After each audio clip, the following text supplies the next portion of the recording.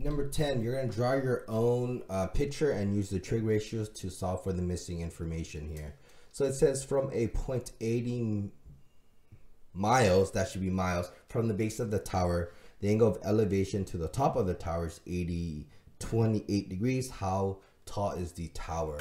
Okay, so this is the tower. Let's just draw this right here. This can be the tower. Okay, let me just label here. This is the tower. Okay, and we know that if this is from a point from the base, so right here, this is from the base, right? And they say that this is 80 miles or 80, it should be 80 miles. Okay, and there is an angle from the angle of elevation to the top, which is going to be 28 degrees. If we draw the person here, we notice that the 80, which is adjacent, the height of the tower, which is going to be our opposite, and then the 20 to 28 degrees is our angle. So this is tan because it's TOA, right? TOA.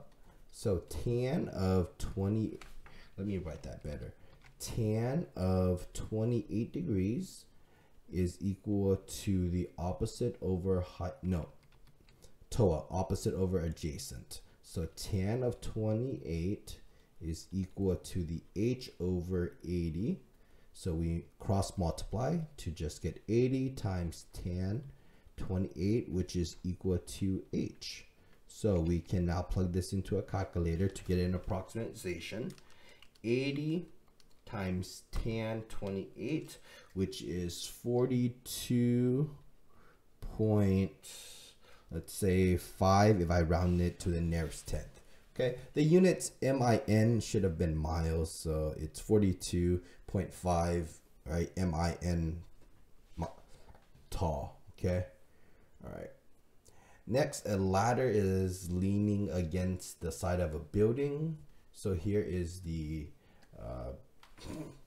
here's the building. Okay, building.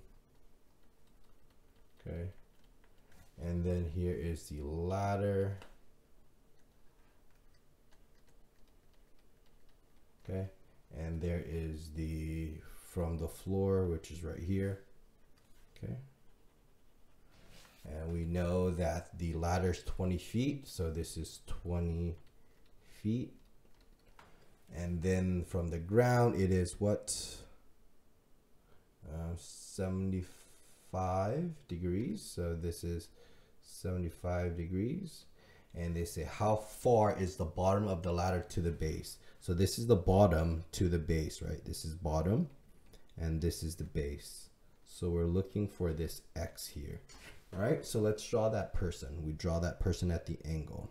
Okay, we have the hypotenuse, which is h, and this is your adjacent side. So we have a and h, which is your cosine, right? Right?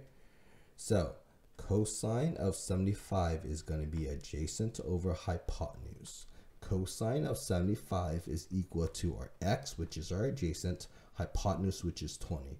We cross multiply to get the x alone, so it's 20 cosine 75 is equal to x. Plug this into a calculator to get a approximation. So 20 cosine 75, it is 5.1 or 5.7, 5.2, and the units here is feet. Okay, so this distance is about 5.2 feet from the bottom to the base. All right, and then let's do C. A wire is attached to the top of a tower. So let's just draw that tower here. Here is our tower. And then here is the ground. Oh, let me make a better ground. Here is our ground. And then the ground is 34 meters away from the tower, so 35 meters. If the wire makes an angle with the ground, so here is going to be the wire, right? Okay, that is the wire, and then it makes a 65-degree angle with the ground. We want to see how long is the wire, which is the hypotenuse here. Okay, here we draw that person. Their 35 would be its adjacent, and we want hypotenuse, so that is cosine. So we know cosine of our angle, which is 65 degrees, is equal to adjacent over hypotenuse. Cosine of 65 is going to be equal to 35 over h. Cross multiply, it's h times cosine 65 is equal to 35. We divide both sides by cosine 65. This cancels. Cosine 65 divided by cosine 65 is 1. So h is equal to 35 over cosine 65, which is approximately, if you plug that into the calculator, 35 divided by cosine 65. That gets you approximately 82.81, so 8 meters long. So that is the length of the wire. So there you go. That is how you use your trig ratios to solve for a missing piece in an application problem.